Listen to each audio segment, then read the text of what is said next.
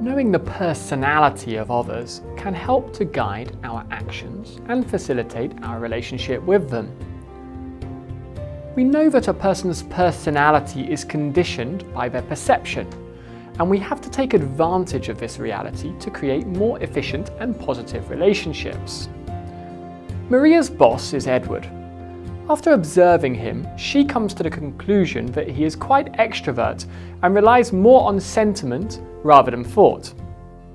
These two fundamentals mean that Edward has a social nature, which is characterized by him being animated and optimistic, social, creative and innovative, an engine for change, expressive and effusive.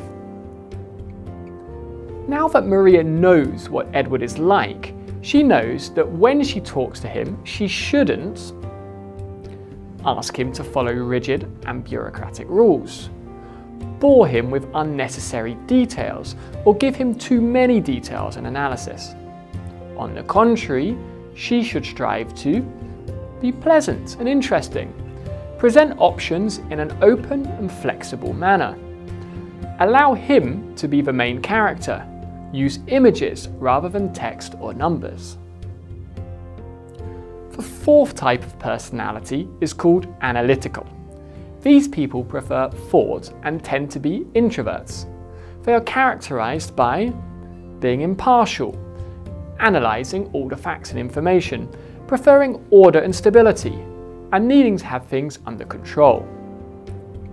To communicate with an analytical person, you should prepare your meetings thoroughly, even to the most minute detail. Bring everything written down, respect their planning and their schedules, and present things in order. If you want to convince them of something, don't improvise. They would consider this to be showing a lack of seriousness.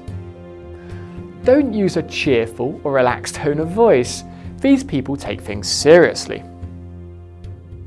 Don't make them waste their time. Make the most of the time you already have. Avoid invading their private space. In conclusion, identify the personality of the person you have before you. Is he or she direct, social, analytical, or personal? And modify your behaviour to adapt to their personality. You will soon see how this improves your ability to communicate with others.